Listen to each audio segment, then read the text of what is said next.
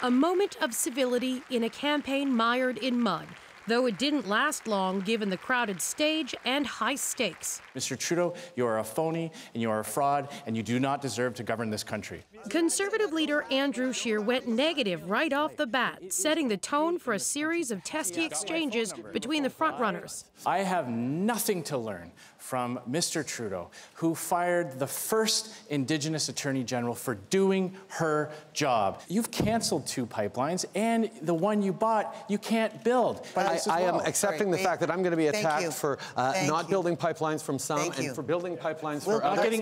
Liberal leader Justin Trudeau was attacked on all sides, taking hits over his record, including on the environment. It's so heartbreaking for me to look at you today and know you could have done so much more the last 4 years. Please, God, you don't get a majority this time around because you don't keep your promises. From the Rockies to the Bay of Fundy, Conservative premiers have gotten elected on promises to do nothing on climate change, and we need a strong federal government to fight them. Just because you say something over and over and over again doesn't make it true.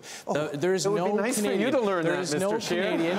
As Trudeau fought back, NDP leader Jagmeet Singh tried to present himself as a credible alternative. You do not need to choose between Mr. Delay and Mr. Deny. There is another option.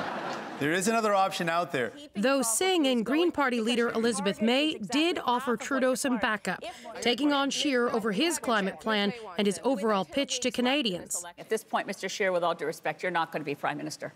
The question is going to be on a seat count if we have Mr. Trudeau in a minority. All of the leaders were able to get some shots in at each other. But with tonight's format, with answers limited mostly to under 60 seconds, some leaders were frustrated there wasn't an opportunity for lengthy discussions.